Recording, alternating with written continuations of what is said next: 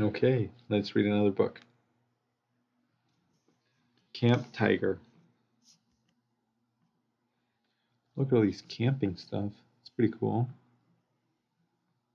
There's the first aid kit.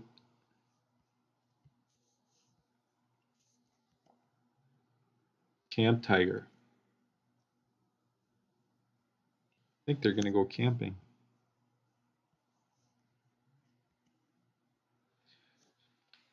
Every year, my mom and dad and brother and I go camping at Mountain Pond. We drive a long time on the highway and then a long time on the roads that zigzag until we're on a road that's just dirt and rocks. The pine trees scrape the sides of our car. I think we're lost.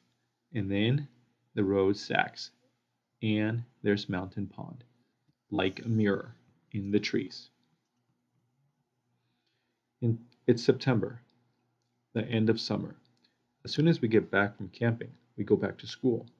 My brother's starting fourth grade and I'm starting first grade. I don't want to be a first grader. I like kindergarten. I like choice time and building blocks. I hope our camping trip never ends. We have a campsite on the far side of the pond, and with a big mountain starting behind it. My parents both really like it. It's so beautiful, they say, and so quiet. We take out our stuff out of the car and talk about all the things we'll see. The eagle fishing for the eagle fishing for its dinner in the pond. The salamander with red spots on its back. The chipmunks that come to steal food while we sit by our campfire. The air feels cool. I find a red leaf on the ground. While, while we're working on the tent, everyone gets really still. My mom puts out her hand in the way that means don't move and don't talk. A tiger steps silently out of the woods and stands next to a stone fireplace. The tiger is orange with black stripes and has a stern face and big, heavy paws. But it seems smaller than the tiger it should be. It's still big, like our neighborhood's German shepherd that scares me sometimes on the sidewalk. But for a tiger, it's small. It doesn't scare me. It also looks thin, and it talks. Do you have an extra tent? Asked the tiger. I have a cave, but I still feel cold. I know that we do. It's a two-person tent that we brought as a place for me and my brother to play if it rains. Yes, my dad finally says while my mom stares at him. We'll set up when we finish this one. We set up the two tents in silence. I notice that while we're working, the tiger starts acting like a cat, a more regular cat. He sits down and grooms himself slowly, especially cleaning his paws. I don't see claws. He must have them pulled in. I think he's cleaning himself to make us feel comfortable with him. It works. My mom keeps looking over at him, and I can tell that she thinks he's beautiful. When we're done, my dad holds out his arm in that goofy way that means voila. Can you unzip it for me? The tiger asks. I look at his huge, heavy paws. My dad does, and the tiger lowers his head and steps in carefully. I follow before my parents can stop me. Sip us in, please, I call back. You can sip it yourself, my mom says. Don't snag the fabric. All summer, things my mom used to do for me, like make my bed in the morning or fold up my clothes, have become things that I do myself. I can do them, but I wish she would do them. This time, though, I sip the tent quickly before she can make me come out. Inside the tent, the tiger lies down so he's shaped like a C and puts his head on his paws. I wrap my arms around him and bury my face in his fur. He smells like sunshine and pine needles. Tigers live in Africa, I tell him. Not Africa. Asia, he says. This isn't Africa or Asia, I tell him. No, sighs the tiger. All weekend, the tiger stays with us. When we hike on the trail, he walks first, and his paws make no sound. He knows an overlook we've never found before, where we can see the tops of the green mountains stretching away. He's cautious around water, but he comes with us on our canoe. He sits very still, staring out at the shore. I barely have to reach down to trail my hand in the water. The canoe is riding low, my dad says. Because of the weight of the tiger, I guess.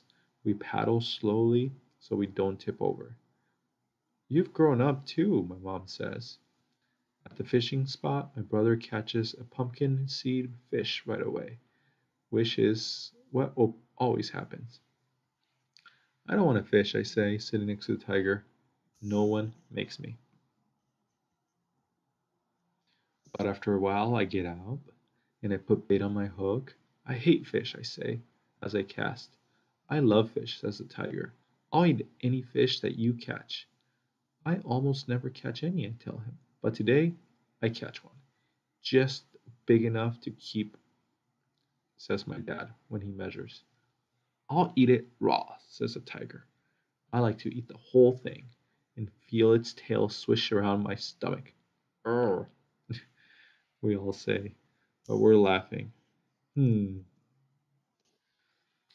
We never see other people. My mom says it's because it's late in the season. Even the park ranger never comes by. Our last night, my brother and I get to stay up extra late in the camp chairs and watch the fire until it dies out. I can see the tiger's eyes in the darkness, like the very last embers.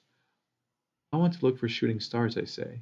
I want to go in the canoe, in the dark, and look up at the stars. No one seems to hear but the tiger. I'll take you, he says.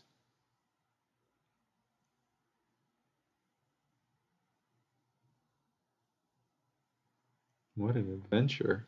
And they went into the forest, roared at the moon, jumped over cliffs, and went in the canoe. The tiger pushes his paws through the sparkling black water instead of using the paddle. I steer, which I was never good at except now. I steer really well. I see the stars shining deep in the water, and our canoe gliding high in the sky. And then we're back, and my mom and dad lift me into our tent. Not the tigers, but I'm too tired to stop them. The next morning, the tiger's gone. He didn't say goodbye, I say. It's windy and cold, and that makes my eyes run and my throat feel thick. I have a lump there. My mom tries to give me oatmeal. I push it away. It's a wild animal, my dad says. It had to go back where it came from. You can say goodbye to the lake, says my mom. I sit down by the water and put my head on my knees, so to my kneecaps are pressing against my eyeballs. I hear my brother coming over to make fun of me, but instead, he just sits down nearby. Neither of us say anything.